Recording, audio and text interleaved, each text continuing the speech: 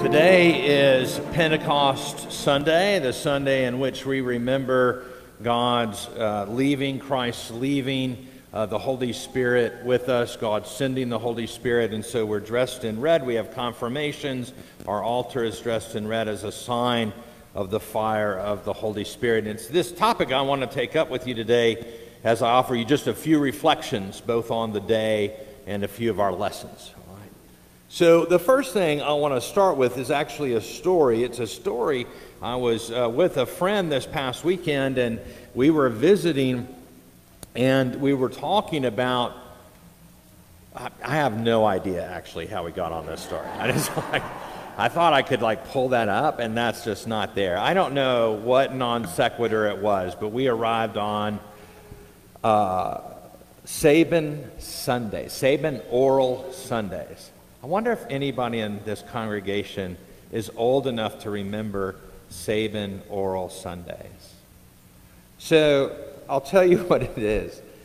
In 1960, millions of families across the United States walked out of their church doors and lined up, or they went to the public schools and libraries. And they did this across the country. And they arrived and each took a little sugar cube with the polio vaccine on it. Right? Some of you remember the sugar cube more than you did Sabin Oral Sundays, didn't you? Right, exactly. This vaccine became so popular because Dr. Sabin had created something you could take. The first time they did it, if you went to one that didn't use the sugar cube and used only a spoon, you got a commemorative spoon, which is kind of wild, But I guess they didn't know what to do with the spoons, so they decided they'd give them away. But needless to say, what happened was that they were taking this life-saving polio vaccine. Jonas Salk, of course, had developed the polio vaccine in 1953, but it was Sabin's, as I was saying, that became the most popular. In fact, it's the one that's still used today in countries around the world to stop polio outbreaks. It was perhaps the most successful immunization program in the history of the United States. We as a nation do not particularly remember that we eradicated polio together, halting it worldwide, stopping over 500 deaths in that year alone. 5 million cases of paralyzed children. Some of you probably have seen children in iron lungs, right, to save them. There is a wonderful story on NPR about all this in case you want to check my facts.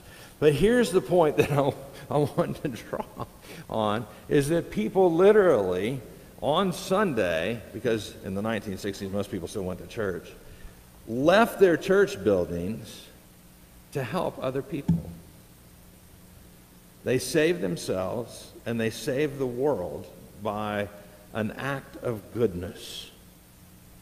Think of the blessing this was for families who were living in fear of their children catching polio. Think of the peace that was brought to the whole world with the idea that we could eradicate one of the most deadly and debilitating pandemics. The families and children of the world found a little peace.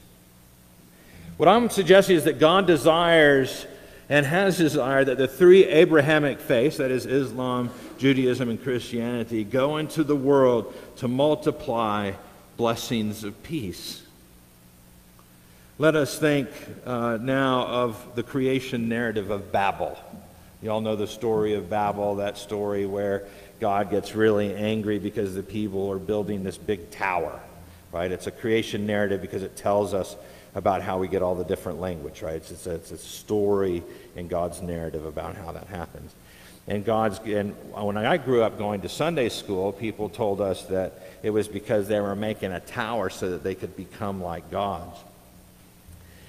But what I'm going to suggest to you today is that's actually not what the story is trying to tell us. that if we go back far enough into the ether, if you will, what we find is in a better translation of the text and in some of our ancient theologians and rabbis is that what God is displeased with is that they are gathering together in a city. They're huddling together. They're not going out into the world. That God had sent people, humans, out into the world to multiply God's blessing of shalom, that God was sending people out to create peace in the world, that this was part of what God's sending out was doing, and that by huddling together in the city, right, they were actually breaking what God had intended them to do. And so God creates this moment in which they are dispersed with many languages, right, to go back out into the world, not because of the tower, but because God has a vision of what we do together, which is spreading peace and love in the world.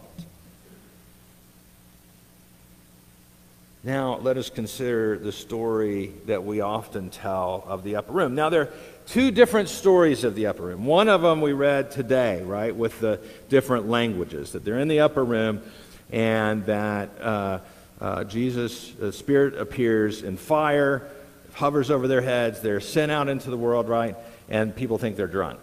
Like, it's like too early in the day for you to be drunk. This is crazy. You're all speaking these different languages. And there was a feast going on at the time, but people were there from all over the world so they could understand, right? So typically the way we've been taught, the second story is that Jesus appears in the upper room and breathes on them. And in that, so we have the fire, sends them out in language. We have the other story that says Jesus appears and breathes on them and says, peace be with you. Right? And sends them out. So what I suggest is the church often thinks, this is the great ingathering, the undoing of Babel. What I'm trying to tell you is that it's not. It's the same thing. That God doesn't actually intend us to huddle together, whether it's in an upper room or in cities by ourselves where we cordon each other off and we separate ourselves from the world, but that God intends us to leave and go out into the world to multiply God's blessing and love. Actually, the Pentecost story is a redoing of what God is trying to make us do all the time. So I offer that today we are confronted with so many problems, are we not? I mean, I just say that. I bet you have your own list. You could just make your list, and it could be any number of major communal problems that we're suffering from, right? And you've come here to get a little peace. That's what this is for. You come here to find a little peace. But God does not intend you to stay here where it is peaceful, where you are protected from the world. God intends you to go out and to change the world through the sharing and multiplying of God's love and peace. Now, when we have great moments of trial, as we do, you all in church like to look at me, or people with funny collars on, or politicians, and ask what we're going to do about it. But I offer that nothing's going to change until the people of God walk out into the world and make change. The one solution we haven't tried is all of us sharing peace and love and working together to solve our communal problems. That is not a political statement. That is the gospel of Jesus Christ. That is the point of Pentecost. That is the point of Babel. That you are God's hands and feet. In 1960, people walked out of their church and literally changed the world for good.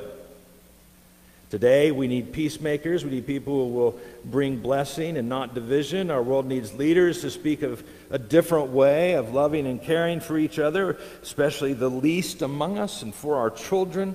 In baptism and confirmation, we remember this call. Listen to the words. We're all going to commit to it again today, over and over again. Our commitments and our prayers that we say all fall in line with this great mission. The question for the church, for St. Albans, for each of you today is echoed throughout God's narrative from the very beginning to the very end in God's ingathering. When you leave here this Sunday and every Sunday, how will you this week multiply God's blessing, God's peace and shalom, God's love in the world? And it doesn't have to be in big ways. It can be in small ways and medium-sized ways. And it all starts with us. So, I leave you with this. How will you change the world this week? Because it's up to us. And God's Holy Spirit. In the name of the Father, and of the Son, and of the Holy Spirit.